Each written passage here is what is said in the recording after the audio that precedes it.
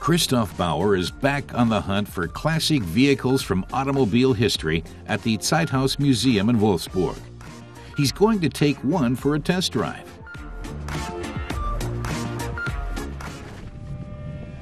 This time, he's chosen the most innovative sports car of the 50s, the Lotus E-Lite. Just over 1,000 of this model were built between 1957 and 1963. With this ultralight coupe, the founder of Lotus, Colin Chapman, offered drivers a vehicle for everyday use. Christoph says Colin Chapman was a legend, an ingenious race car designer who pioneered lightweight models. He wanted everything to be elegant.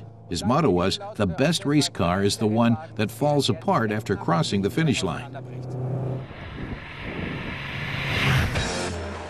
Between 1963 and 1978, Colin Chapman's racing team chalked up 6 driving titles and 7 constructors' titles from Formula One and the 24-Hour of Le Mans.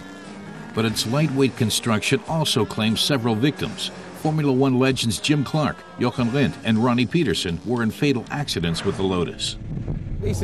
Our test driver explains that he's sitting in the first Lotus built for regular road traffic, the E-Lite, but he wonders how long the test drive will take. That's a valid question because the E-Lite marks a moment when new technical ground was broken. The body and chassis are constructed completely from synthetic material, which are connected to create a lightweight vehicle. But it took more than 20 years for this fiberglass monocoque to gain popularity.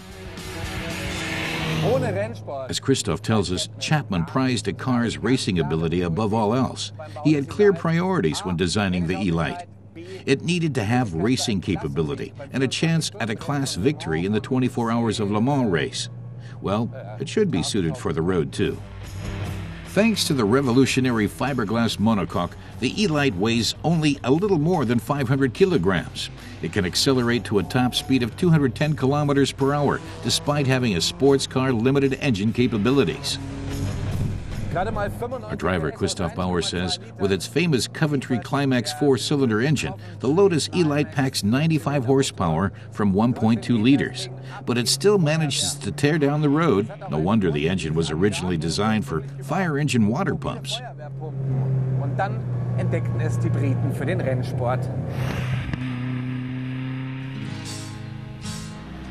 Siena, a medieval jewel in the heart of Tuscany. The Lotus draws everyone's gaze, just like it did when it made its debut at the Earl's Court Motor Show in London.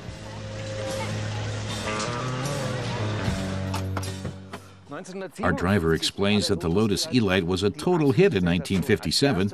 It was the world's first production car with unitized fiberglass construction.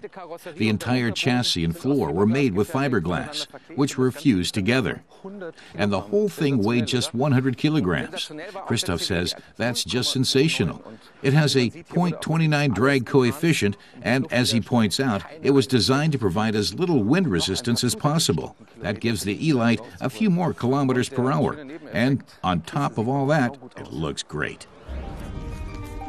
Even without the benefit of a wind tunnel test or computer simulations, Lotus designer Peter Kerwin-Taylor and aerodynamics specialist Frank Costin created a shape with less drag than almost anything that had come before it.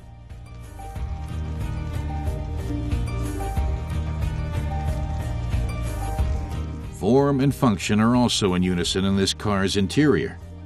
Low-position seating and a short, swift-moving gear shift and a wide variety of instruments lets you know exactly what's happening with the 1.2-liter Coventry Climax 4-cylinder under the hood.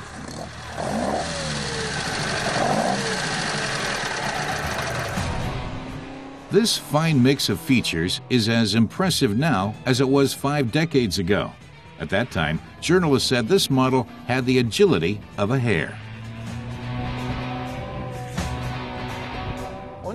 Christoph says that a real racing car can be found underneath this fiberglass shell. Its chassis and disc brakes are actually from Formula 2 vehicles.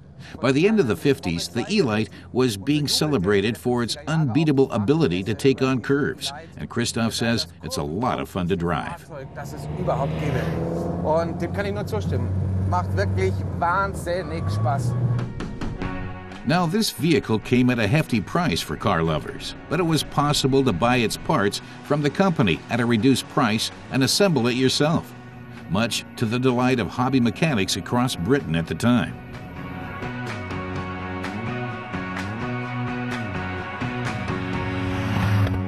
Our test driver warns that this car isn't comfortable the way today's models tend to be. Ergonomics was the order of the day. Everything here is designed around the driver, the steering wheel, the gear shift, and even the pedals. You really feel like you are built right into the perfect vehicle.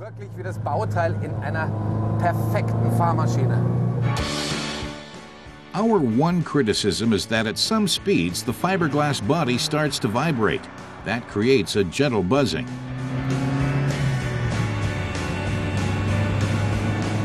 But for a true connoisseur, a little buzz makes it all the better.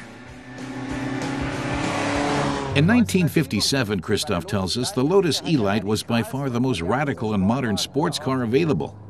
With its revolutionary design, it served as the pattern for all other race cars and super sports cars with monocoque. This makes the Lotus E-Lite one of the true greats in car history.